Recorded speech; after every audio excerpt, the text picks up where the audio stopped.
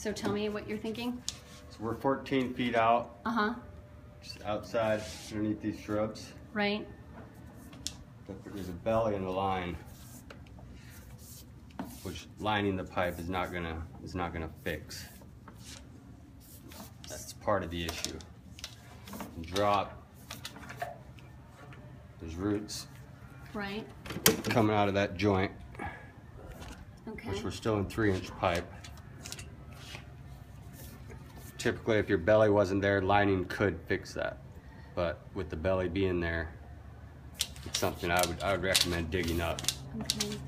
So and what's a belly mean?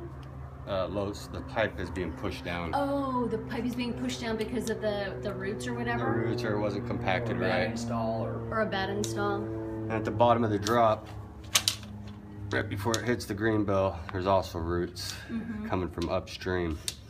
Oh. Okay. That's where all those are coming from. And it transitions from 3-inch to 4-inch right there. Okay. So.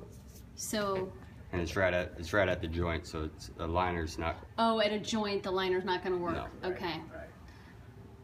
So, in your professional opinion, It needs to be dug up. It has to be dug up. Okay.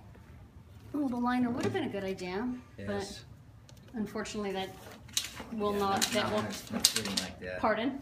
When there's a fitting like that, you got to stop the liner. We want to try and run like 3 foot past all the roots either side, because if the roots are there and then the liner stops, they'll creep out underneath of it. Oh, underneath if the it's liner. only a couple inches.